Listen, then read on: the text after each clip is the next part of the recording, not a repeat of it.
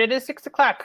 Welcome to Global Math Department. If you've not been here before, I'm going to tell you a little bit about how this webinar works.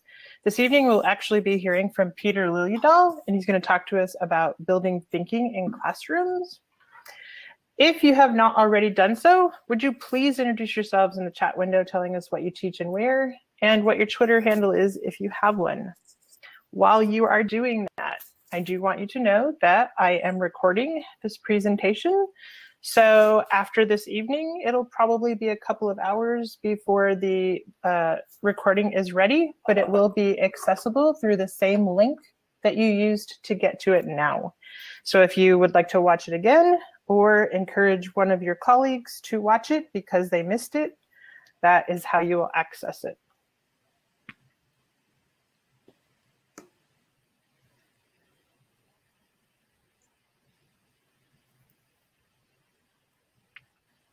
I do want to let you know that the global math community prides itself on being friendly and supportive, so the chat room is always available for you to talk throughout the meeting.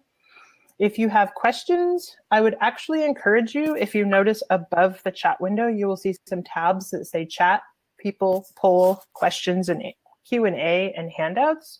So I would encourage you to actually put your questions in the Q&A. It makes it easier for the presenter and myself to find those later.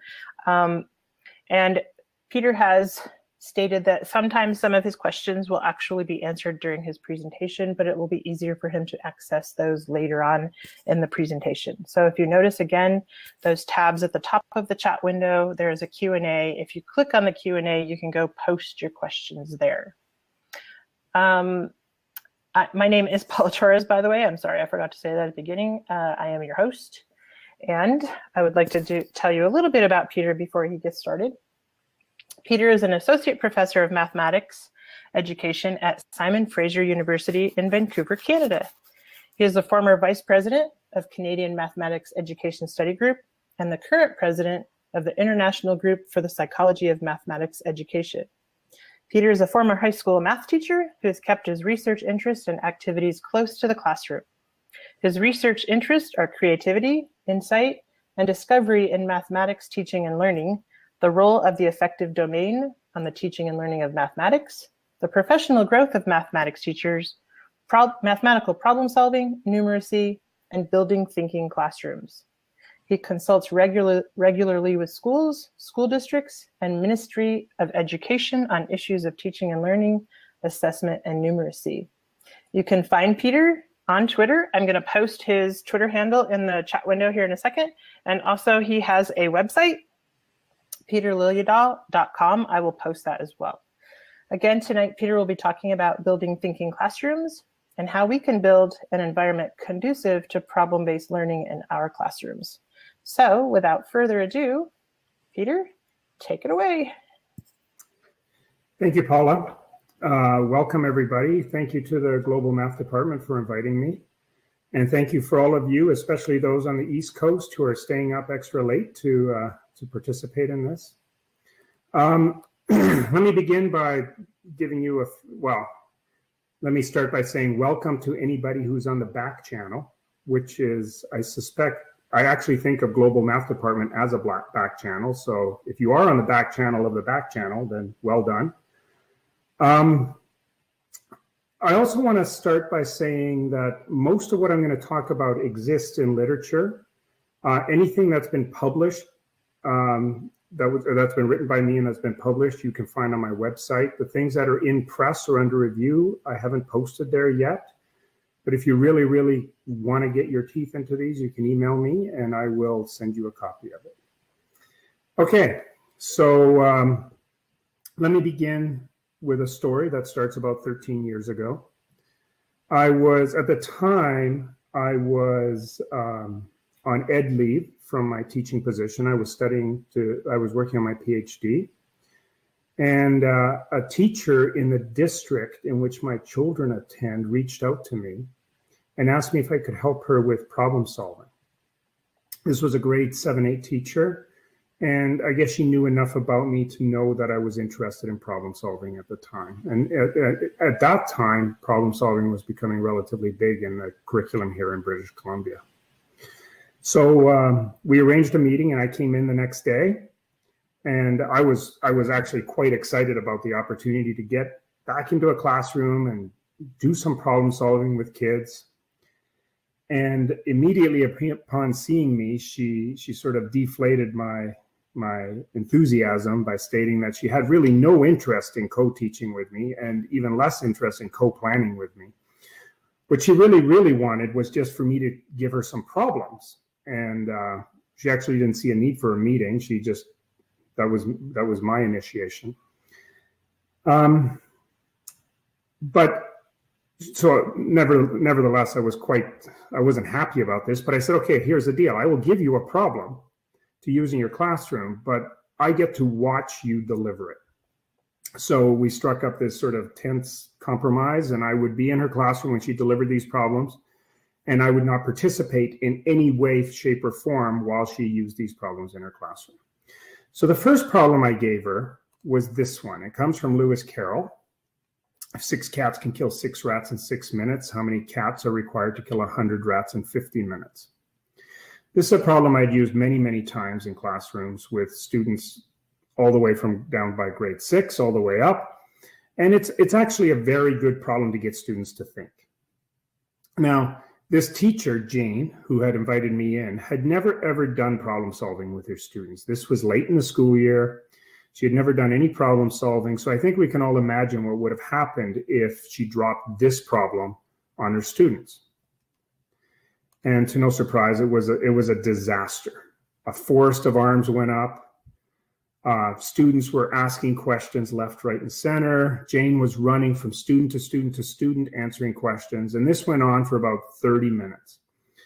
It was painful to watch, to see her running from student to student and literally just pushing them through the problem. And as long as she was there pushing, they were moving. As soon as she backed off, there was really not a lot of activity. So this went on for like 40 minutes or so. At the end of the 40 minutes, the class was over, the bell rang, the kids left. She walked over to me in the back of the room, and I thought, okay, this is it, one and done, I'm out of here. But Jane proved to have a lot of fortitude, and she said, okay, give me another problem. So I gave her another one. The next day I was back in her classroom, same disaster. So she asked me for another one. Third day, forest of arms went up. She's running around for 40 minutes. At the end of that episode, she came to me and said, okay, that's it. I can't keep doing this. This is painful for everybody in the room. And I agreed. It was painful for everybody. Jane was exhausted and frustrated. The students were suffering through having to try to do this. I was bleeding inside watching how badly this was going. But I asked her, I said, is it okay if I just stay for the rest of the day and just watch you do your regular thing? So I did. I stayed in the back corner. I watched her go through 2 or 3 more classes of her regular teaching. And then I asked if I could come back the next day. And I was back the next day. And I was back a third day. And sometime around the end of the third day, I was struck by this realization that at no point in the previous 3 days of watching Jane teach had the students been expected to think. There'd been a lot of activity, a lot of what I've since come to call mimicking, but this sort of activity where Jane had sucked all the thinking out of it before giving the students anything to do. Now, this is not a slight on Jane. Jane was incredibly passionate about teaching. She cared deeply about her kids. She cared about their ability to get through the content, and she cared about their affect, how they felt about this. And her way of coping with all of these tensions was that she reduced complexity within her teaching. So nonetheless, I realized that the students hadn't been expected to do any thinking. More problematic, I should say, was that I also realized that Jane was planning her teaching on the assumption that students either couldn't or wouldn't think. So this was sort of a self-fulfilling prophecy. So I left her room at the end of that third day, and I went into another class the next day, and I spent the day in 2 different classrooms in the same school, and then in another class, and another class, and I went to a science class. I left the school, I went to a different school, and I went to a different class. And after touring around to a whole bunch of different schools in different districts, in different socioeconomic settings, I realized that this lack of thinking was pervasive. But one of the things that I realized in touring around to all these schools, and that, keep in mind, this was over 10 years ago, but in those 3 weeks that I spent touring around schools, and in the 10 years since then, I've realized that it doesn't really matter whether I'm in a high school or an elementary school or a middle school, whether I'm in a school in the US or Canada or Finland or Sweden or Taiwan or Singapore. It doesn't matter if I'm in a high socioeconomic setting or a low socioeconomic setting. Classrooms look more alike than they look different. And for the most part, the classrooms I go into, I see a lot of non-thinking. Students passively walking or being led through the lesson. And I realized that it doesn't really matter how much we worry about curriculum or how much we worry about technology or how much we worry about the textbooks. Until we can sort out this notion of students not thinking, there really isn't any point to much of anything else that we do in the math classroom. So I started looking very, very carefully at these classrooms. And I realized that over the last 100 years, there's actually been very little change in the way our classroom looks. Yes, the chairs are no longer attached to the desk, and our boards have gotten smarter. They've moved from blackboards to whiteboards to smartboards. But fundamentally, the same thing is present in every classroom. Students are seated behind either a desk or a table, and a table might be round or rectangular or square, could be trapezoidal, it could be lots of different shapes. But students are sitting behind desks. Teachers are standing at the front of the class, usually writing on some sort of a board for the students to copy down. Now, of course, there are variances, but for the most part, I realized that classrooms look more alike than they look different. And I realized that perhaps the answer to getting students thinking is to start playing with these non-negotiable elements of classrooms, the things that are the same between all classrooms and the things that haven't fundamentally changed in the last 100 years. So I recruited over the 10-year period over 400 teachers. Now, this was not all 400 teachers at the same time. This was just finding teachers who had similar agendas, teachers who were trying to find ways to innovate within their practice. And what we did was we started playing with classrooms, not in small ways, but in drastic ways. We started looking and experimenting with those things that are non-negotiable, the things that have not changed. And sometimes it worked really well, and sometimes it didn't work very well, but it didn't really matter. We were just experimenting. We were trying to affect teaching and increase student thinking and student engagement through experimentation on things that typically aren't experimented on. So some of the things that we experimented with are, for example, the types of problems we use. Classically, the problems we use are either really interesting problem-solving activities, puzzling activities, or they're typically textbook exercises or worksheets. Doesn't matter. Are there better problems for getting students to engage in mathematical thinking than other problems? So we played a lot with that. In fact, we spent probably 1.5 years playing with that. And when I say we, I don't mean all 400 teachers. I mean a subset of teachers who were interested in that. We experimented with how we give the problem. Typically, problems are given to students either through the textbooks, so they extract problems from a textbook or from a worksheet or a workbook, or perhaps it's a problem that the teacher's written on the board or projected on a screen. But those are the typical way problems are given. Is one better than the other? Are there any alternatives to giving problems? How we answer questions. Teachers tend to answer questions. In fact, some of the research on this I've heard is it's astronomical, the number of questions teachers answer within a day. And for the most part, we tend to answer questions in sort of in a reactive way. And that's not to say that we always just give answers. Sometimes we answer questions with questions. Is that better than just giving the answer? Is there other ways we can answer questions that are better than other ways? So we experimented with that. The way rooms are organized, typically rooms are what I call fronted. So students are sitting behind their desk or behind a table and they're oriented towards the front of the room. Is that the best orientation? Can we play with this some way? Can we organize rooms differently? And we experiment with all sorts of different things.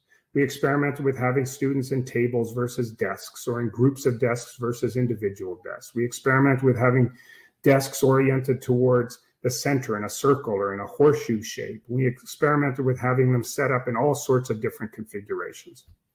One of my favorite was we tried the IKEA model, where you have to walk around the entire room just to get out the door.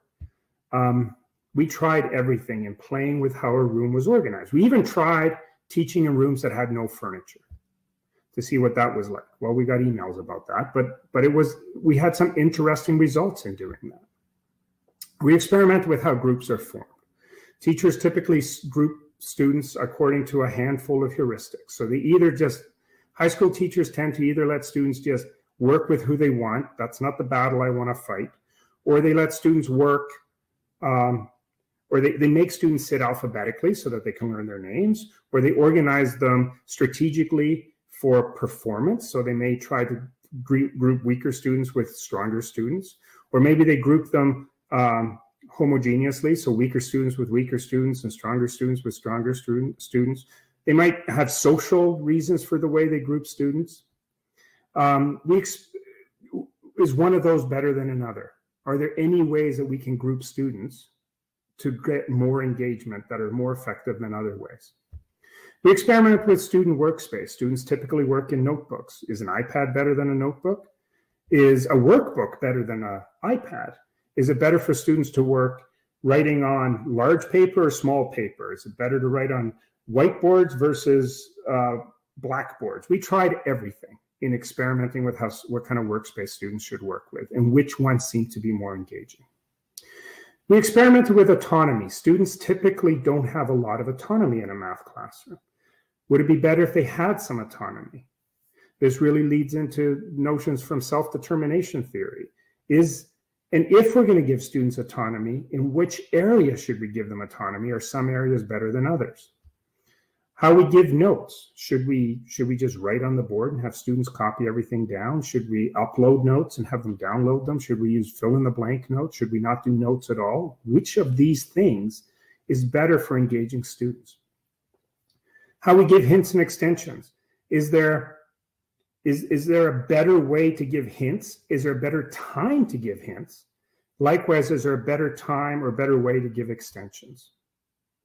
How we level. Leveling is a term that Alan Schoenfeld coined. And leveling is what we tend to do after we've asked students to do an example. And leveling is this notion that we bring the class together after they've tried something and we share out the answer, either by having a student present or we present. Is there a way to do this that's better? One of the things that my early research showed is that leveling is one of the primary demotivators for students. When they know that the teacher is just going to show them how to do something in about 4 minutes and 36 seconds, there's not a lot of motivation for them to actually go through the exercises to try things on their own. Is there a better way to do that? And we experimented with assessment. I'm not going to talk much about assessment tonight because I would need another 3 hours. So some of the things that we found through all of this exploration was startling. Now keep in mind, we're engaging with the non-negotiables. So our primary pattern of operating was that the minute we decided to operate with something, usually we use a contrarian approach. We tried first the thing that was most opposite to the thing we were trying to play with. So if students are used to sitting down, we made them stand up. If they're used to writing notes, we don't write notes. If they're used to having their questions answered, we don't answer questions.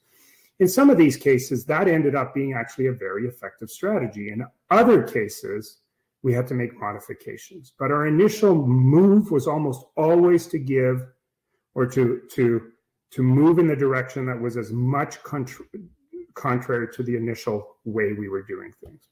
So here are some of the things we learned from this process. So it turns out that there are different types of problems, and some problems are better than others. And we want to actually begin our lessons with good problems. Now, what defines good problems, I will talk a little bit more about later. But it turns out that what defines a good problem for the first 6 lessons of a year is quite different from what defines a good problem once a culture has started to build. So I'll talk more about that in a little bit. How we give problems.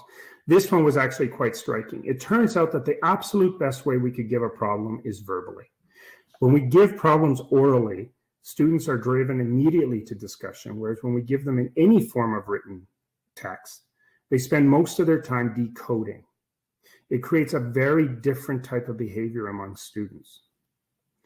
And part of the results of this when we were testing was that oral worked out to be much better than written. And of the written forms, textbook was the absolute worst form of written text for students to extract problems from. Workbooks were a little bit better. Worksheets were in the mess there. What was written on boards or projected on projectors was a little bit better, but orally was by far better. Now, this doesn't always work because we can't say a quadratic. But one of the things that we learned was that we could write up a quadratic or we could write up an equation, but the actual instructions as to what to do with it was stated orally. When it came to word problems, they were all verbal. And this turned out to be much, much more effective. How we answer questions. Well, it turns out that students only ask 3 types of questions. In our efforts to try to understand how best to answer questions, we spent a lot of time looking at what types of questions students ask. And it turns out they only ask 3 types. The first type is something called a proximity question. Proximity questions are questions students ask just because you happen to be standing close to them. They don't actually need you to answer this. They wouldn't put up their hand. They wouldn't walk over to ask this question, but it's a very student-y thing to do when you're close to the teacher. The most student-y thing a student can do is to ask a question. And the most teacherly thing a teacher can do is to answer that question. So that's the first type of question. The second type of question students ask is called a stop thinking question. Stop thinking questions are usually of the form, is this right? Or is this going to be on the test? These are the questions students ask to allow them to drop into a lower energy level. The third type of questions students ask are called keep thinking questions. These are usually clarifying questions. They usually don't stick around for you to give the whole explanation. They really just want to get back to the work. And one of the things that the research showed was that we need to stop answering proximity questions and stop thinking questions. And in fact, those are probably some of the things that contribute the most to learned helplessness, is our continual answering of proximity and stop thinking questions. The keep thinking questions, however, were the types of questions we wanted to answer. The thing we learned about room organization, and again, this was ironic, is the rooms that were the most engaging for students were the rooms that were the most chaotic. Now, I'm not talking about mess and paper and dirt everywhere. I'm talking about rooms that didn't have a perceivable front, rooms where students sat in every direction. And I can go into the research as to why that is, but the bottom line is that students behave differently when there isn't a discernible front. They're not trying to conform to order, and they free themselves a little bit more. How groups are formed? It turns out that the best way to form groups is randomly. And that was by far the best way. It was better than any strategic efforts that teachers came up with. And I'm going to talk more about that in detail in a minute. Student workspace, for those of you who have followed my work, are not surprised that the best student workspace is vertical non-permanent surfaces. But I want to point out that this is just one of many results that came out of this research. And I am going to talk a little bit more about it in a minute. Autonomy. we want to give students autonomy. And I'm not going to go too much into this right now, but it turns out that there's a huge difference between giving students autonomy to make decisions and actually pushing them into that autonomous space and forcing them to make decisions within that autonomous space. It turns out that just giving autonomy is like opening up a hole in the floor. The students will skirt around this hole and not actually step into it. Whereas, and what we really need is to get the students to seize on autonomy, to grapple with ambiguity, to make decisions for themselves. And I will talk a little bit more about what that looks like. How we give notes. The first thing we tried was not to do notes at all. And it actually worked incredibly well. The research I was doing showed that very, very few students are actually actively engaged while they're writing notes, about 50%. But we never found a single class where more than 5 students would use their notes after they had written them. Not one class had more than 5 students. Usually the number was 3.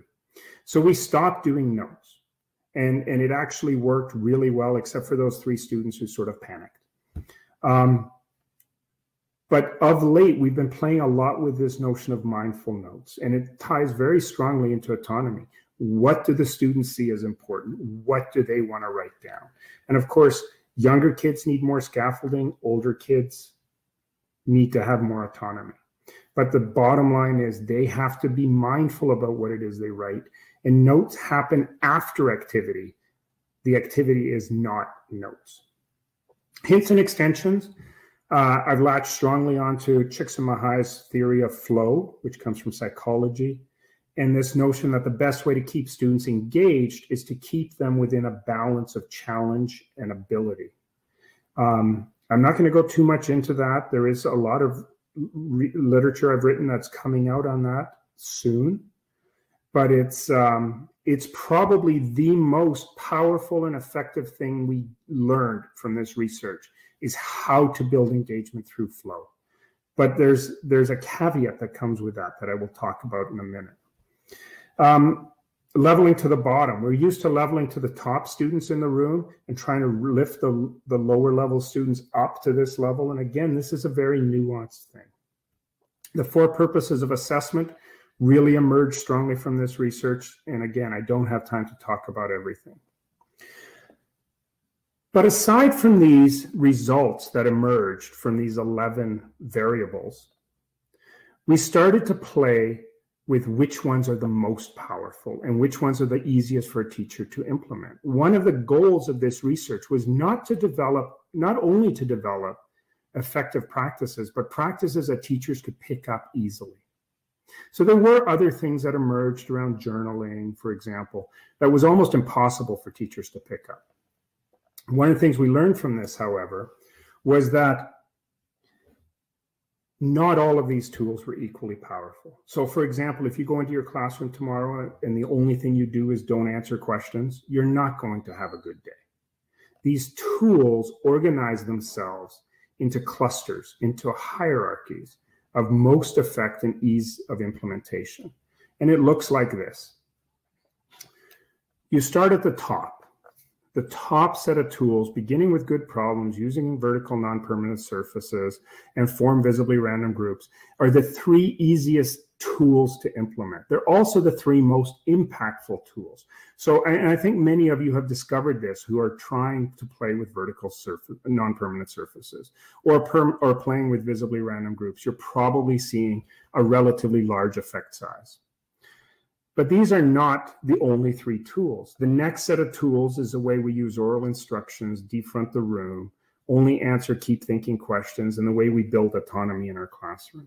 And in an ideal implementation, where implementation is done thoroughly and with fidelity, that would come about 3 weeks after initial implementation. And the last set of tools is leveling to the bottom, using hints and extension to manage flow, using mindful notes, and the 4 purposes of assessment. The 4 purposes of assessment almost sit outside of this in their own sort of journey. But again, these come after development has happened. And this developmental model is not just for the teacher who's trying to get used to doing things differently. They're also for the students who are trying to learn, or resisting learning in some cases, what it means to be a thinking student in a thinking classroom. We can't pounce on these things right away. We need to build it in slower. When teachers become more experienced, they're able to do it more and more all at the same time. Now, Laura Wheeler has just finished a really wonderful sketch note that represents this entire model. And I got it just in time to include it in this PowerPoint.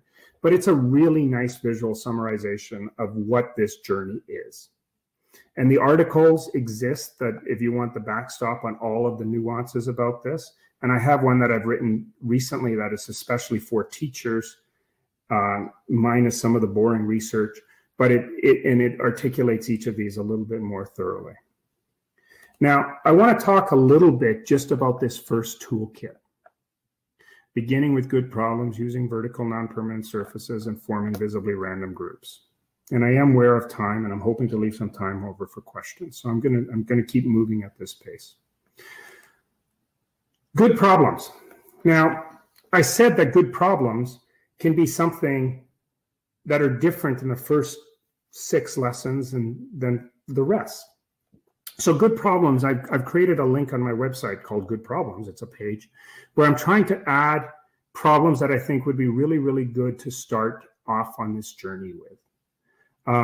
You can always go there and find it. I also have a link under teacher resources that give you links to sites that have a lot of good problems on them. And my efforts around smudged math is in many ways an effort to try to come up with good problems that are good thinking problems that are linked to the curriculum in some way. And of course, we can also just go straight to our textbooks and pick problems right out of textbook pages, because once the thinking culture is there, asking students to factor a quadratic or do a long division or multiply 2 3-digit numbers or graph a trigonometric equation are all actually thinking problems, because once the culture is there, we stop sucking the thinking out of them. And we've made magic with absolutely mundane problems once the culture is there. I just want to emphasize that. With regards to the vertical non-permanent surfaces, I know that this is sort of an odd name, and this is not where we started out calling it. We started calling them whiteboards or blackboards, and we quickly learned that we can actually write on windows, so we started calling them windows. But early on, we started to get a sense that when students worked on these whiteboards or blackboards or windows, we were seeing a very high effect measure around engagement. So I did a controlled experiment. And what I did was I went into 5 different classrooms in 5 different schools, and I let the teacher group the kids any way they wanted, but then I would randomly assign a group to a type of surface. Some groups got to work on vertical whiteboards. Some groups got to work on horizontal whiteboards. Some worked on vertical flip chart paper that was taped up on the wall. Some group worked on flip chart paper that was laying on their desk. And some groups just worked in their paper notebooks. And then we measured the engagement of this. And I should mention that in every class, there was a little bit of everything going on. So there was some groups on vertical whiteboards and some groups on horizontal whiteboards. And we did this in 5 different classrooms. And we measured the engagement using what I call proxies for engagement. So we started with time to task. How long did it take them to start on this task? Was it quick? Was it short? The time to first mathematical notation. So if they stood around and spent 3 minutes coming up with that their group name was the Mathinators and writing that at the top, that didn't count. But how long did it take them to make mathematical notations on whatever surface they were working on? Then we measured subjectively these other measures. How much discussion was there? How eager were they to start? How much participation? How persistent were they? And if there was a lot, they got a 3. If there was very little, they got a 0. And if there was something in between, they got a 1 or a 2. We also measured knowledge mobility, which is how much did knowledge move from one group to another, and nonlinearity of work. And this one's an ironic one, but it turns out that when students are messy, they're more engaged. It's not an exact one-to-one correspondence, but for the most part, engaged work is nonlinear. And then all of these scores were averaged and organized according to the surface they worked on. And these are the results. Many of you have seen this table before. The first column is the average scores of the 10 groups who worked on vertical non-permanent surfaces. The second column is the average of the 10 groups who worked on horizontal non-permanent, and so on. So I'll give you just a second to look at this table and see what you notice in it.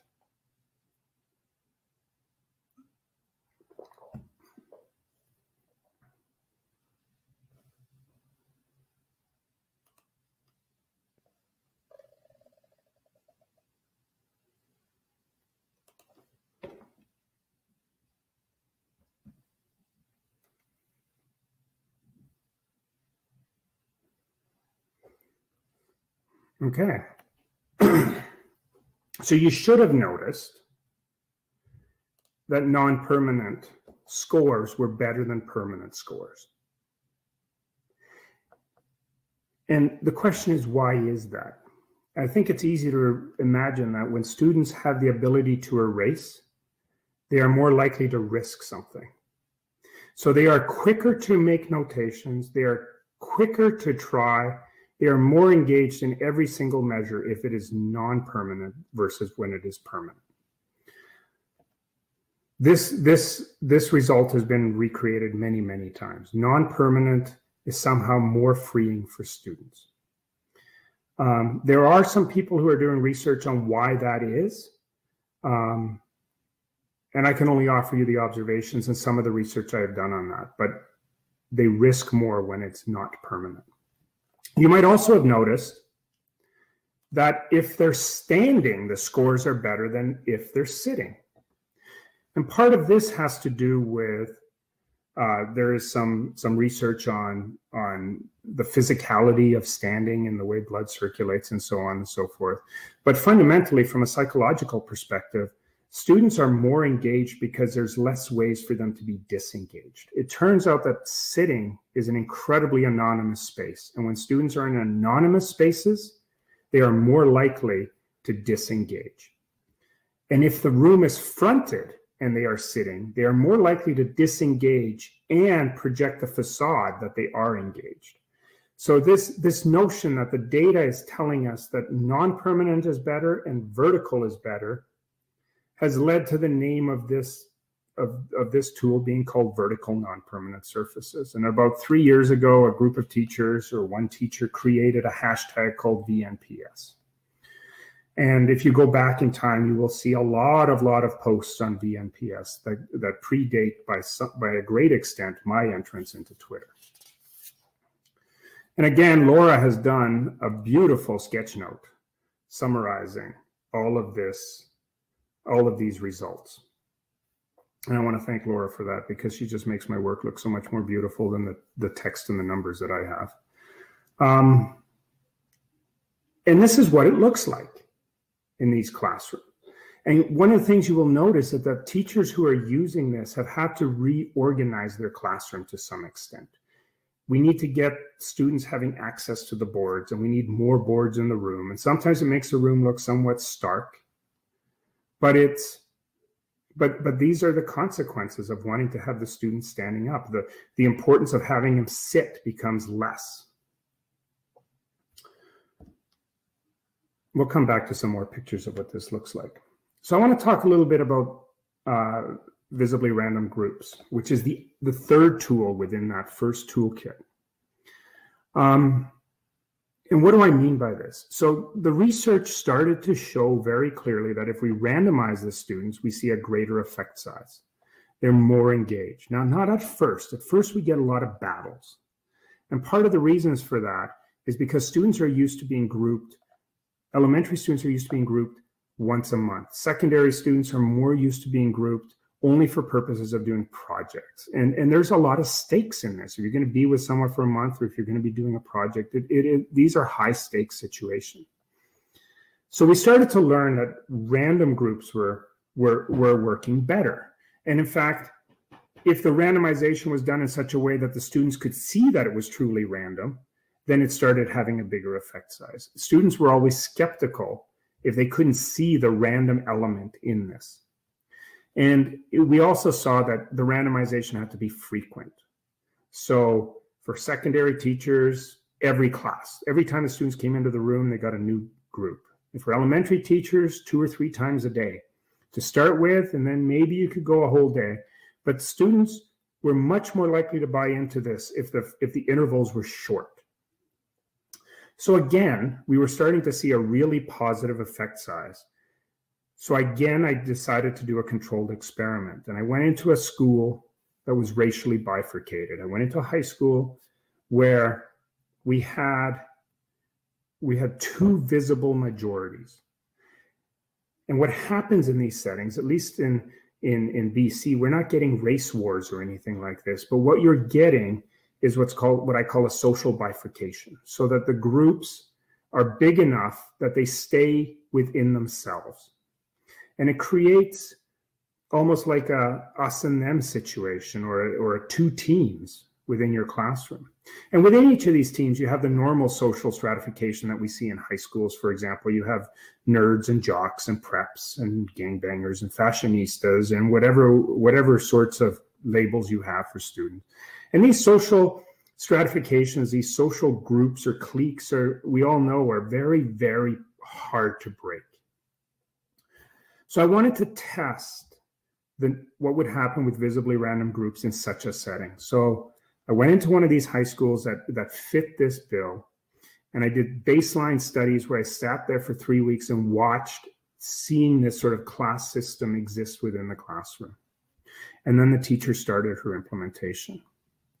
And within 3 weeks, these were the results that we had seen.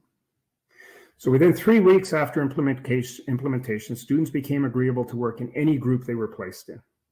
At first, there was a lot of card swapping, a little bit of bullying, and just downright cheating to get into the group that they wanted to be.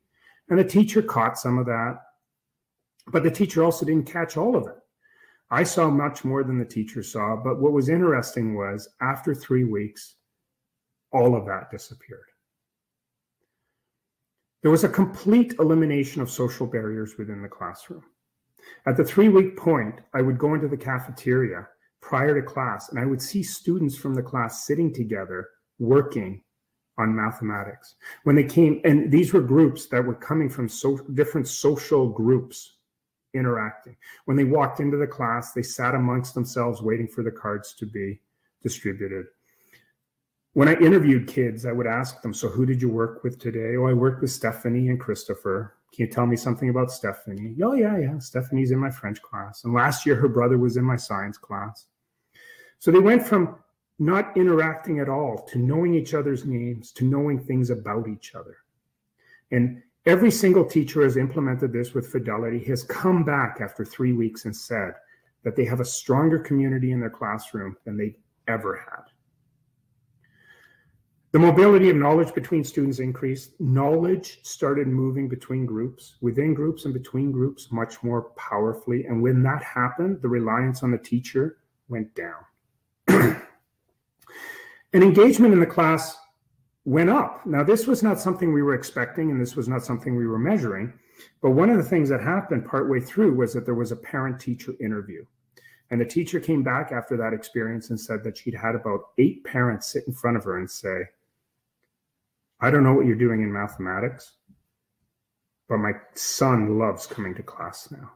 So I checked attendance records, and attendance was up and lates were down after about the 3-week point. These were very, very powerful results. And we've recreated them many, many times. And any teacher who has implemented this with fidelity, I think, can attest to some of the things I've seen here, I've talked about here. And again, thanks to Laura, we have this wonderful graphic about what all this means and how it all comes together. And what this looks like when we put it together, students working on tasks in random groups on vertical surfaces, is we see a huge engagement in students. Working hard at these things, working for extended periods of time, talking to each other and moving knowledge around the room. they're just amazing spaces to be in. And some of you who have maybe been in those types of spaces will attest to this. It is just a place that you want to be. The thinking is just humming. So there it is. There's the first 3 tools. And if you implement these with fidelity, it takes about 3 weeks before you really get your feet on the ground and you start to recognize that this thing is starting to have an impact. And you start to feel a little bit more calm with all the chaos and the noise that's happening in the room. The students start to transform drastically in these settings. Thinking becomes the norm, learning becomes the expectation, the goals change radically from being done and getting good marks to engaging in the experience, enjoying the experience, and thinking authentically with the goal of learning, taking on the responsibility of doing so.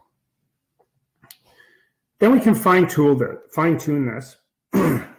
Now that we got our feet under us and we're starting to get comfortable with this, we can start to think about, how am I going to use oral instructions? How am I going to defront the room? Where am I going to put the file cabinet? Where does the desk go? How am I going to organize these desks and these tables so that there's still enough air in the room that we can move around, and yet the students aren't sitting in such a way that the room is fronted? Then we can start to also think about what types of questions students are asking us, and we can practice not answering questions. And there's some strategies that are associated with that, but it takes a little bit of time. It's actually harder for the teachers to learn to decode the question, and also to learn to not react to the questions all the time with an answer. And we can start to work on building autonomy. And we work on building autonomy by moving knowledge around the room, by physically moving kids around the room, not answering questions that other groups can answer for them, helping them to get used to the idea that when they're done, to look around the room and see what other groups are doing, to take the next task from them. Or if they're stuck, to start to interact with groups around them, both passively and actively, to look at what other groups are doing, and to talk to other groups. And you facilitate this by taking groups by the hand and putting them together and asking them to debate or discuss or to help each other. And once we got through that, we can move to the next level and think about things like leveling to the bottom. What does it mean to have a class discussion after an activity in which every single student in the room can participate in that discussion? How do we use hints and extensions to manage engagement? How do we build our lessons around this notion that we're actually going to walk students, not from direct instruction to practice, but from question to question to question to question, and have them scaffolded through their engagement in these questions from one concept to another. And our big reveal on that is that we've actually been able to get through entire units of curriculum in 40 minutes in an hour. And in one case, we managed to get through all of 1-step, 2-step, and 3-step algebraic equations at the grade 8 level in one lesson, just by having the culture of the room be around thinking and how we use hints and extensions to move that engagement through content. And how do we then give students an opportunity to write things down that are meaningful for them? And of course, the assessment thing.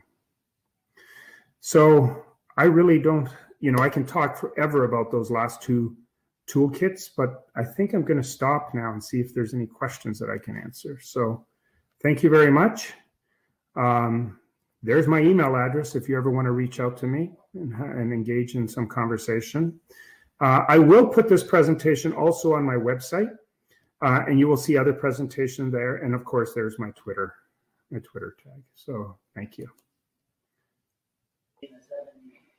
So Peter, if you go over to the Q&A, there's several questions that are in that little hopper, if you'd like to look at them. Okay, so I'll go through these and I'll answer them relatively quickly. I know it's getting late, especially for the people on the East Coast, but so I think I answered this question about the first math. Maybe I should scroll to the top and start from the beginning. So any research into problems that come from the teacher versus problem generated by the students? Yes. So in math education, there's a culture called problem posing, which is getting students to ask problems. If you read Joe Bowler's work, experiencing school mathematics. The students in Phoenix Park were using problem posing. They were generating students out of problems out of scenarios. We did experiment with that, and it is incredibly rich. It is not a good starter. It was better to start students with engaging what we ended up calling unicorn problems. These are problems that just are so engaging every time. The gold link or gold chain problem is an example of that. We get students working on them, they won't stop. Problem posing is a more sophisticated way for students to interact with problems. It was also much harder to vector problem posing at curriculum, which was not so big a concern for me, but it was really, really important for teachers. Teachers wanted to see that what they were learning and what we were working on could actually move us through curriculum. Problem posing is a little bit more like the Wild West. You know, anything can happen. So how do we, so teachers weren't as interested in moving in that direction. So how do we, so the resultant was that we focused more on hints and extensions through a problem-solving structure, which we found to be more effective. Having said that, I'm a huge fan of problem posing and having students generate their own questions. And in situations where you do questions orally, about 2 weeks ago, I was in Alex Overwich's classroom in Ottawa. And one of the things he does when he gives problems verbally is he asks students, he tells them with constraints, things like write down 2 binomials, multiply them together. Write down 2 vectors, find the angle between them. So he's not prescriptive about exactly which of these problems. Now that works in some situations, but it doesn't work in other situations. You can't say write down a quadratic and factor it, because the odds are whatever quadratic you write down, you're not going to be able to factor in the way that we're vectoring towards students doing. So it works in some scenarios and not others. Okay, how does a class go over the work that was done on VNPS? So this is part of the leveling to the bottom. And there's a number of different strategies that we've played with. Fundamentally fall into the category that I call gallery walk. So what we do is we make use of the student work on the boards, and then I take the class on a tour of the various work, weaving a narrative as we go, progressing from maybe the simplest solution or the simplest strategy all the way up to the most sophisticated, with the goal being that every student can participate in this journey, and maybe not the last step, because usually the last step is really an extension on where this problem can go, but this form of gallery walk around. We're not visiting every group. I'm weaving the narrative. Sometimes we do this by actually walking around and asking the students to not erase something because I need it for the narrative. Mike Pruner, he takes pictures of the students while they're working, and then he creates a narrative digitally by projecting these images up on a screen to show the various progressions through the tasks. This also then makes great fodder for students to be able to write things down. Routine. Okay, Robin, I'm assuming you mean routines as in we do the same thing every day. Assuming that, I have to say we didn't pay very much attention to routines versus non-routines, but we did start to see patterns emerging, things that were effective. Teachers started behaving in the same way day after day after day, and the new normal became thinking. So a very typical routine that we saw from the beginning was, okay, we're going to come in, we're going to go over the homework, then we're going to then I'm going to do the lesson, then I'm going to give you some questions to try, then I will review those questions, then I'm going to assign homework. That is a routine, and students fall very passively into that routine. But all of a sudden, the new routine is walk in, here's your random groups, up on the boards, here's your first question. Now we're extending until we get through a fair bit of content, then we do a gallery walk, then you sit down and write some notes for yourself, and finally, maybe here's a few practice questions for you. So the routines exist, but the new routines are prompting a different form of engagement. Having said that, we also like to throw a little bit of chaos into the routine by every once in a while doing some problem that is very non-curricular, and it really shakes things up a bit and reminds the students that things can be a little bit different, and the goal is thinking, not routinization. I'll mark that one as answered, even though I maybe didn't answer it.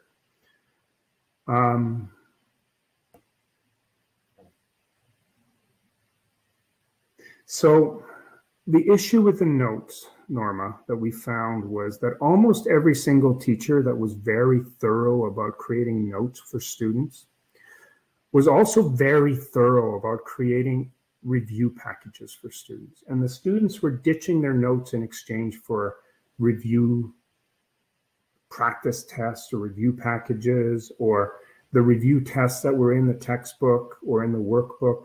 So they were very, very quick to ditch their notes in favor for the things that were actually often created by the teacher or valued by the teacher as tools for preparing for tests. It is really, really interesting, this notion about the notes, and very counterintuitive about how students use notes. Curious about the first to mathematical notation. No, it wasn't any notation. It had to be specific to the task. So writing up notation that was, it could be the variables relevant to the problem. It could be information relevant to the problem. It could be a picture. It could be anything. Anything they did that was relevant to the problem and how quickly they got that out there. And that was probably the most striking results. When the surfaces were permanent, they were really hesitant to go there. But the minute if it was public and permanent, it took forever for them to start. If it was private and permanent, sort of like a notebook, it wasn't so bad, but we saw very low engagement scores everywhere else. So is independent work a modality? So one of the things we've been playing with a lot lately is what to do, this notion of practice. So practice, why do we want students to do some individual work? Most math teachers will say, well, they need to practice. Well, it turns out that most students actually do individual work to get done or because they have to do it. So we've been playing very carefully about how to have students do independent work without compromising this autonomy we've been building. So one of the things that's been working really well is to finish off after a debrief and maybe some notes, thoughtful notes. Here's 5 questions you can try on your own. Or you can do them any way you want. And in those settings, about half the students will actually pair up and head for the boards and work collaboratively on the boards. Half will stay in their desk. Half of the ones that stay in the desk will go, whew, finally I get to do something on my own. And the other half will sort of pair up and talk about what they did this weekend as they're working on them. But this notion of choice. And then in terms of homework, we've also been playing with giving questions there. But again, and this is tied strongly into the assessment piece, are they just random questions, or do students have choice? Maybe are they structured in such a way that students can choose to practice the things that they need practice on? These are still open questions, and we have to be really careful here because these missteps around homework and practice they're like stepping backwards, and students are very quick to regress into this non-thinking behavior unless we're careful there. But I do value it, and when we have it working well, it's beautiful. Oh, how does this research make its way into school design? Well, Joe, that's a good question. I've worked with teachers where they go to their administrator and ask for another whiteboard, and the administrator says, no, you already have 2 whiteboards. Now, would you like an iPad or a Surface Pro 3 for your computer? And they're saying, I don't need another computer. What I need is another whiteboard. And they're going, nope, we're all out of that. So the classrooms we were working with, we have found multiple ways to turn almost any classroom into one of these spaces that can be set up this way. And sometimes it's a lot of improvisation, but we have gotten pretty good at figuring out how to do these sorts of things. Administrators who participate in workshops with me are incredibly quick to remove barriers for teachers and to facilitate the opportunities for teachers to be able to build these sorts of spaces.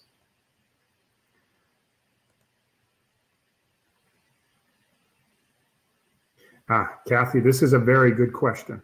One of the startling discoveries around this was, if we give groups of students, if we give them 10 questions at a time or 5 questions at a time, almost immediately the focus in the group shifts from learning as they're going through the questions to getting done. And the speed merchants in the group will take over and race to the finish. When we give them out 1 at a time, and in some cases 2 at a time, the focus stays more on learning and understanding and engagement within the task. Now, one of the things from the autonomy piece is, because teachers can't run that fast to constantly give the next problem, is getting the students used to the idea that when they are done, they are to look around at other groups and seeing what other groups are doing and stealing tasks from them for themselves to do. And when that happens, we start to see really, really great use of autonomy, the mobilization of knowledge, and the way students operate within these 2 spaces that have emerged out of the flow research for me, which I call perseverance and tolerance, and how they operate within those spaces to maintain a balance between complexity and challenge. It also frees a teacher up to move more slowly around the room and engage with the students, especially the ones who need a little bit of help. Where can I read more about hints? Kim, if I've written 2 articles about this recently. They're both under one is finished. I can send that one to you. It's actually on my website, I think. The other one is under review, and if you email me, I can send it to you. Oh yeah, the low floor, high ceilings. So once we get through those first few 2 weeks of just using the non-curricular, really engaging problems, it's really easy to create good problems out of the curriculum or out of the textbook, because they usually are already leveled for you. So we start with really simple problems. And yes, some groups are going to shoot through that too quickly, but it's important to start at a low level and then build up slowly from there. And I want to come back to this idea of this notion of scaffolding them through a series of tasks. If I had to rename this framework, I would call it the flow framework for teaching. It is the single most powerful tool that has emerged from this for actually getting through curriculum quickly and with engagement, with a focus on thinking. But all of the other tools need to be in place in order for this to work. That balance of giving hints and extension doesn't work unless I can see what the students are working on. And the autonomous management of their level by looking around at other groups to get either hints or to get extensions from other groups doesn't work if they can't see each other's work. Students don't work together unless they care about each other, and they don't care about each other unless they know each other's names. The random groups are vital to this happening. All of the tools are necessary in order for this to work, but it is a complex toolkit that includes much, much more than vertical non-permanent surfaces and random groups. Okay, I think I've answered all the questions. Well done, Peter. Whew. So if anyone, it is after 7, I'm about to stop the recording, and I'm pretty sure that Peter is willing to probably hang out and answer a few more questions. If you have them, you can probably just put them into the chat window right now, since we can see them right there. Reminder that after a couple of hours, you will be able to come back and check the recording. And again, share this with your friends, because I think it's pretty awesome.